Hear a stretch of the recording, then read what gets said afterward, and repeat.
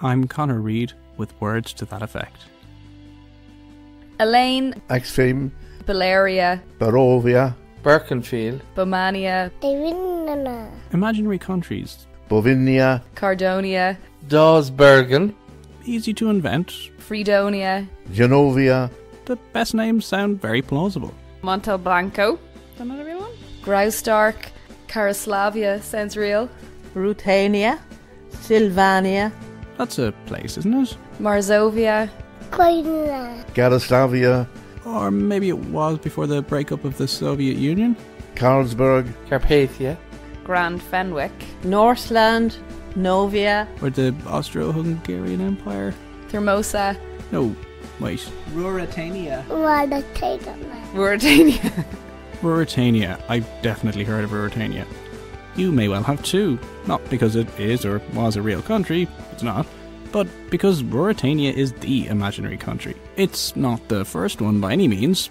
Writers and storytellers have been inventing places for, well, as long as there have been stories. Fairy tale kingdoms, utopian islands, lost worlds. But Ruritania is different. It's the setting for a novel first published in 1894 called The Prisoner of Zenda. It was an immediate bestseller and it became a template for imaginary country narratives. It spawned countless knockoffs and imitations, parodies and reworkings. The fictional country gave its name to a whole genre of literature. The Ruritanian romance was born.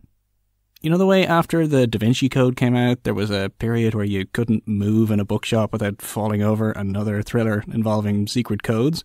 Well, it was a bit like that in the 1890s, except with imaginary countries. Suddenly, everyone was setting their novel in a Laurania or a Graustark. And we haven't really stopped, from Kumar to Zubrovka. You've been listening to the latest episode of Words to That Effect. Thanks for listening, and I hope you want to hear the rest. You can get this episode on Apple Podcasts, on Stitcher, Google Play, or wherever you normally get your podcasts.